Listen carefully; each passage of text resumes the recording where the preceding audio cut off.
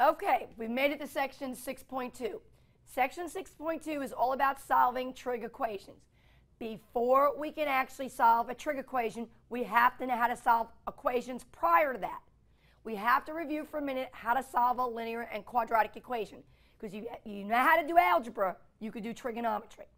So if you look up here, I have 4 equations. First of all, what makes all 4 of these equations? That's right, the equal sign. What is always the directions with equations? What are we always asked to do? We're asked to solve. Well, what the heck does that word mean? When you say solve an equation, what does that mean to me? It means to isolate the variable. That's what the word solve means. Get the letter x by itself. And once you get the letter x by itself, you always have something it equals, which is a number. And that is your solution or answer. When we solve equations, we want our x on what side of the equation? That's right, we want it on the left, and we want our number on the right. Now, the first thing we need to refresh our memory is the difference between a linear equation and a quadratic.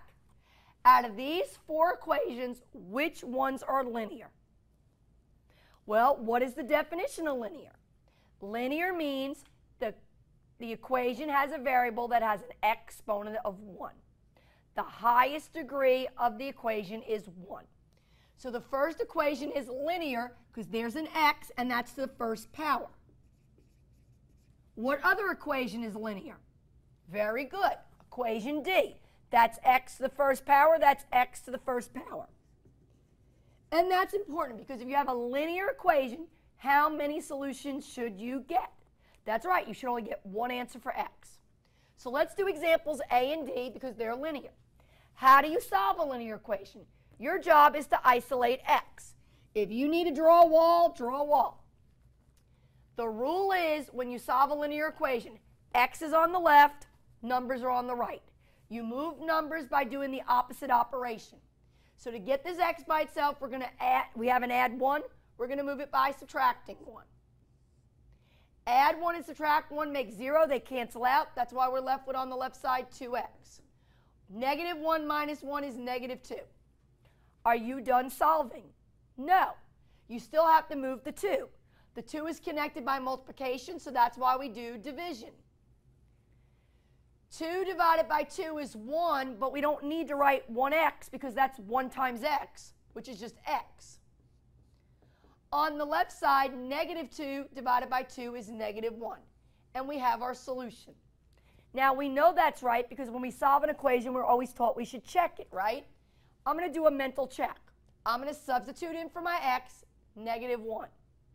2 times negative 1 is negative 2. Negative 2 plus 1 is negative 1. Negative 1 equals negative 1. Yes, it checks. All right? So linear equations, there's only one full method to solve.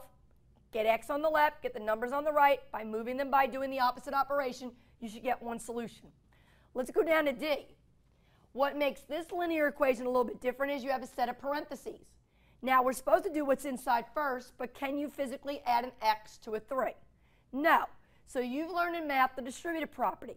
To get rid of that parentheses, we will multiply, distribute. So 2 times x is 2x. 2 times 3 is 6. Okay, the right side, there's nothing to do with, I bring it down. My job is to solve for x. Well, here's the wall. I got an x on the left and an x on the right. That's not going to fly. To solve an equation, you want your x's on the left. So to move an x over, you either do add or subtract. I'm going to make a big stink right now. When we're solving equations, you never move an x by division. You only move an x by adding or subtracting. So to move this 2x, because it's positive, adding, we're going to do the opposite, subtract. What happens to 2x minus 2x? Well, it's the same thing as what happens to 2 minus 2. 2 minus 2 is 0, so 2x minus 2x is 0x, which means there are no x's, so we don't write that down. So the only thing on the left side is 6. On the right side, the x's cancel, and we're left with negative 1. So does this mean the answer for x is 6 and negative 1? No, it does not. You don't have an x anymore. This is like little Bo Peep who lost her sheep. You have lost your variable. And you should remember from Algebra 1 and college algebra, when you lose a variable when you're solving an equation, your answer, the statement you get, is either true or false. Which is this? This is a false statement. In our lifetime, 6 will never equal -1. So now here's the catch. What does it mean when you get a false statement? What is the answer? What is the solution? Well, there is no solution. There is no number for x you could put on the left and put on the right to make it balance. And the way we write no solution is the word no solution. Or you can use the mathematical symbol for no solution, which is 0 with a line through it. That is why that is never the number 0 in math, and that is why that is never the symbol for theta in math. That is the symbol for no solution, which means I solved an equation and I did not get an answer. All right. It would be great if every trig equation we deal with is going to be linear, but it's not, because those are Algebra 1 equations. So in Algebra 2, the other famous equation you learned how to solve was quadratic. Now, what makes an equation quadratic? How can you look at it and tell me it's quadratic?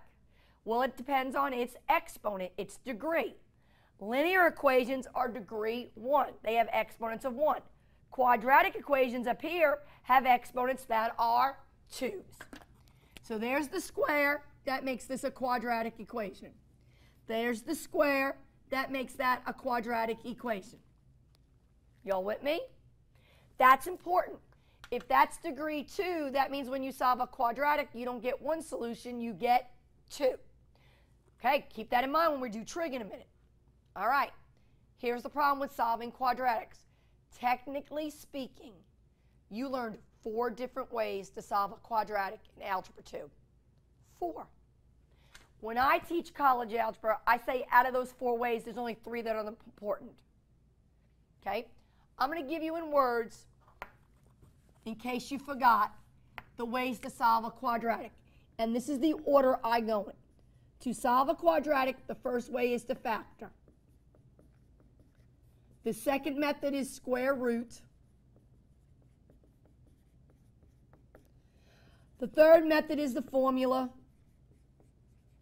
And the last method is called complete the square. Okay? You've learned, believe it or not, all 4 of these methods in Algebra 2 and in college algebra. Now, out of these 4, the formula and complete the square do the same job.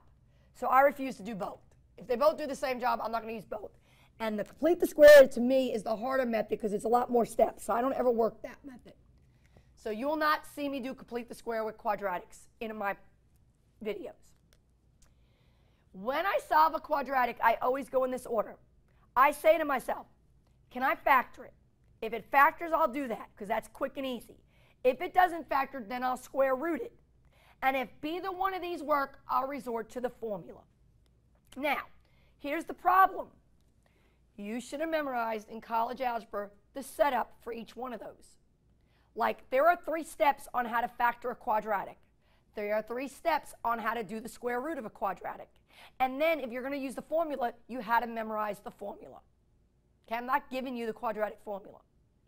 I always told my students in college algebra, don't ever work with the quadratic formula unless that's your last option. And especially with trig, the quadratic formula is really yucky, messy. So let's avoid that. So, to factor, who remembers the steps? Step 1 is to factor. Your equation has to be set equal to 0. All the terms have to be on the left side. Everybody's got to be on the same side to factor. Step 2 is that once you get it equal to 0, you factor it. And you have 3 big rules of factoring you learned in college algebra. GCF, difference of perfect squares, and trinomials. So GCF, 3rd grade word, greatest common factor. What do the terms have in common? DPS, difference of perfect squares, which means difference, it has a subtraction sign and everybody's a perfect square. Trinomial means 3 parts. Once you factor it, you should now have to solve 2 linear equations. So if you're going to say to me, all right, I have a quadratic equation, I'm committing to factoring. I have the equation equal to 0 first. I decide which rule of factoring to do. When I factor, it gets rid of the x squared. Now I have two x's, so I set both equations equal to 0 and solve. They become linear. If you don't want to do that method, then there's the square root method. But that's a totally different method. Totally three different steps. Step 1 on the square root is isolate the square. It's not set equal to 0. To do the square root method, you have to isolate the part that's squared, the term that's squared. Then you, step 2, square root both sides. You square root the left side, you square root the right side. You keep balance. Step 3 is then to simplify your root. Okay? All right. If you're committing to the formula, then you need to know the formula. The formula is, in song, x equals negative b plus or minus square root b squared minus 4ac all over 2a. And if you're going to use the formula, you need how many numbers to substitute in? You need an a and a b and a c. You need 3 numbers to work the quadratic formula, and they come from the equation. I will tell you right now, in every example I work with you on the video, I will never use the quadratic formula. I try to pick nice quadratics that will either factor or square root to make life easier. All right, so we're reviewing how to do these methods before we go to trig. So I know this equation's quadratic. I know this equation's quadratic. All right, let me erase. And let's look at this one. If I have 3x squared minus 5 equals 22, I know it's quadratic. I know I should get 2 solutions. I want to solve it. Is it ready to factor? No, it's not set equal to 0. Is it ready to square root? No, because the square is not by itself. So now you've got to decide what you want to do. So let me write it down here. All right? You should have learned back in good old Algebra 2, when you have a quadratic equation that has numbers and just a square, the quickest way is to do the square root method. Always. So if you just have all numbers and an x squared, the quickest way to solve this is by square rooting. So to square root, the first thing is isolate. Who owns this square? The x. It's got to be by itself. So I'm going to move the 5 by adding. I'm going to get 3x squared equals 27. I'm not isolated yet. The square belongs to the x. It doesn't belong to the 3. So I move the 3 by dividing. I get x squared equals 9. So step 1's done. I isolated the square. Step 2 is I square root both sides. Squares and square roots are inverse operations, so they cancel each other out. X equals, I'm not going to leave a square root of 9. What is the square root of 9? It's 3. But wait, a square means there's got to be 2 answers, so you should have learned when you square root, the answer is both positive and negative. And there are your 2 solutions. Now, if you didn't want to do it that method, that's fine. You could have done it by factoring. Let me show you by factoring. If you want to commit to factoring, then the equation's got to equal 0. So I'd have to move the 22 over by subtracting. I'd get 3x squared minus 27 equals 0. And I'd factor this. The first rule of factoring is always GCF. Pull out what the terms have in common. What can I divide 3x squared and 27 by? I can divide them by 3. So I pull out a 3, and that's going to leave me x squared minus 9. You all agree? But we're not done. Inside this parentheses is still a factoring rule. This is a difference subtraction, and these are perfect squares. So a difference of perfect squares factors into 2 parentheses. What multiplies to x squared? X and x. What multiplies to 9? Now remember, because it's a perfect square, it's got to be the same number. That's got to be 3 and 3. To multiply to a negative 9, one's positive, one's negative. Now you're not quadratic. You're just a good old x linear. You're a good old x linear. But you're 2 x's. So there's your 2 equations. X plus 3 equals 0. X minus 3 equals 0. We solve each linear. First solution is negative 3. Second solution is positive 3. Did we get the same 2 solutions by doing factoring as we did by square rooting? We did, but this was quicker. Now, I know what somebody's going to ask me. Somebody's going to say, but Ms. Black, what about this 3 you pulled out? Well, what about it? All you did was pull out this 3 to make what's inside the parentheses easier to factor. If you write equation, you write 3 equals 0. There's nothing to solve there. So guys, remember, when you're doing factoring, if you pull out a constant, it's useless now. You don't need it anymore. You're just pulling it out to make your job easier to factor. I don't care if you factor or square root. Pick one and work it. In this equation, both ways worked. The problem is both ways don't always work. Let's go to our last quadratic. Okay? We have x squared minus 2x equals negative 1.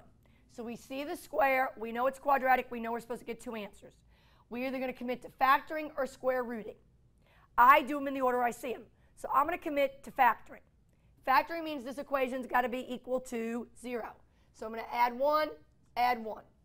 I know I physically can't add a 1 to an x squared or 2x, so I write this equation, quadratic, in descending order.